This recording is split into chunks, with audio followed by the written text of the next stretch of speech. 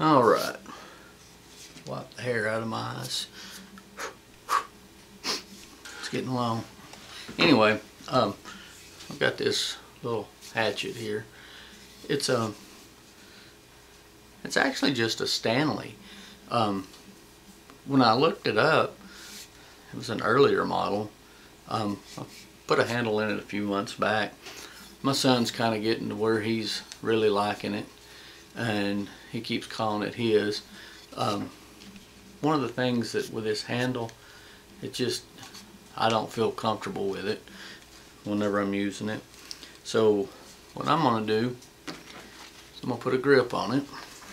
I'm going to do a little sanding down on it, spruce it up, make it look just a smidgen better than it does now.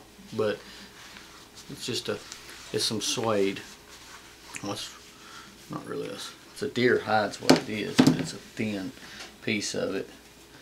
And I'm going to kind of sew it on it to where it gives me that extra grip with it that I'm kind of looking for, and I'll sew it in to where it's tight.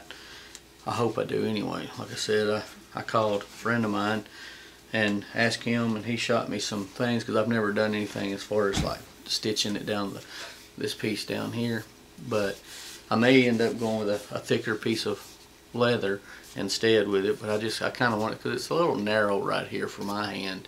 I mean, it's really, and then such a short handle on it. But anyway, that's what I'm going to be doing. So first thing I'm going to do is kind of rough it up. The handle part right here, just some 600 sandpaper, whatever, kind of get it smoothing down and work on it. I'm going to probably go ahead and put an edge on it after. I'm going to make a sheath for it that will actually fit over it. Kind of cover the whole thing to where it just fits right down in it, and it'll be something to pass along one day maybe. But anyway, that's what I'm doing, so I'll be back. Alright, all I'm doing, this is some 180 grit paper. I'm just taking it and I'm hand sanding it, getting some of that old dirt off of it as well. Just kind of restoring it, I guess, in a sense. The handle's not very old at all, but I want to get it looking pretty nice, and that's basically all I'm doing. I'm going to go all the way around. So cutting it short so you can. Alright, I'm ready to do my stitching now. Taking this little stitching wheel that I got, putting it right there on the edge.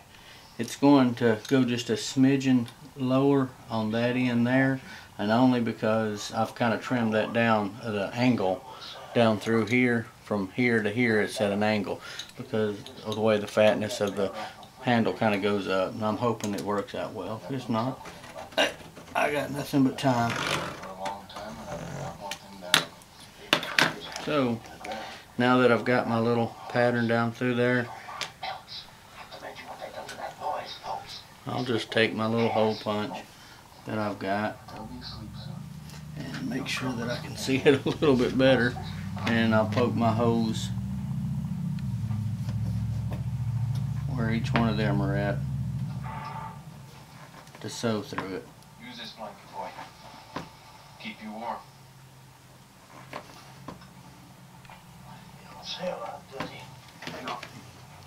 And as you can possibly see, well, there's the holes. I'll do that on both sides and I'll be back. Alright, there it is, both sides punched through, same amount of holes, ready to fold it over into it and start sewing this thing on there. It takes about 10 minutes to poke all them holes. It's a lot of work to be done, but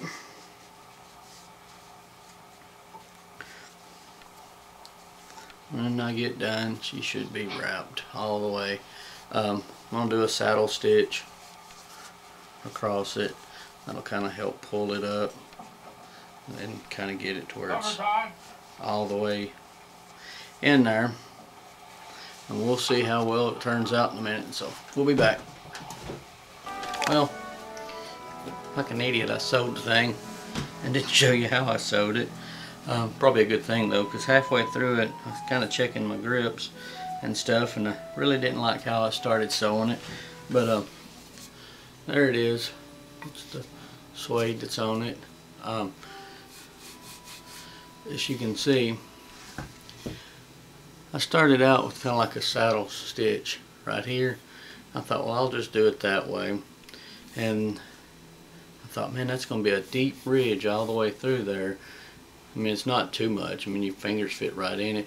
So I got to doing it with just a cross stitch, or over and over and over and over and over. And I thought, well, so I kept my hand up there. And I said, well, this is where I hold it at. So then I went back with a saddle stitch on back up through the other end of it.